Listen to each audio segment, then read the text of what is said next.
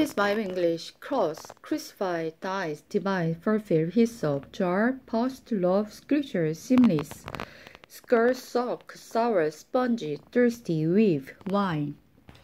I'm finishing my word test. John 19.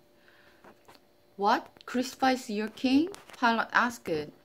We have no king but Caesar, the leader priest shouted back. Then Pilate gave Jesus to them to be crucified, the crucifixion.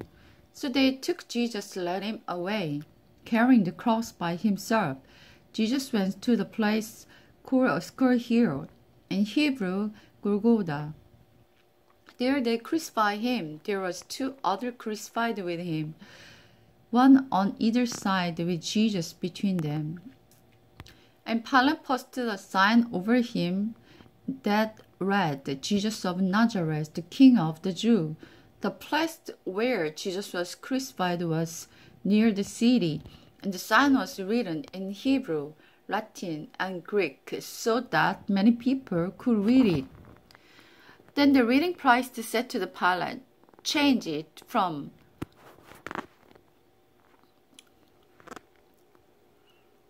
the King of the Jews to he said, I'm the King of the Jews. Pilate replied, what I have written. It said exactly as it is.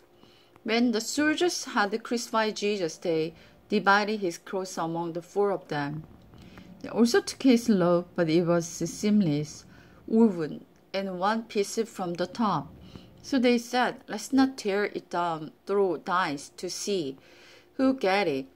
This fulfilled the scripture that say, they divided my cross among themselves and threw dice for my loaf. So that is what they did.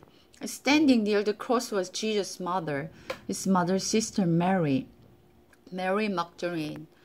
Then Jesus saw his mother standing there beside the disciple he loved.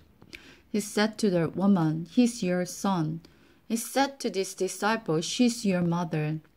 And from then on, this disciple took her into his home.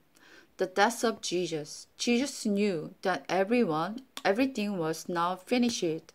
And fulfilled the scripture, he said, I'm thirsty. A jar of sour wine was sitting there, so they soaked a sponge in it.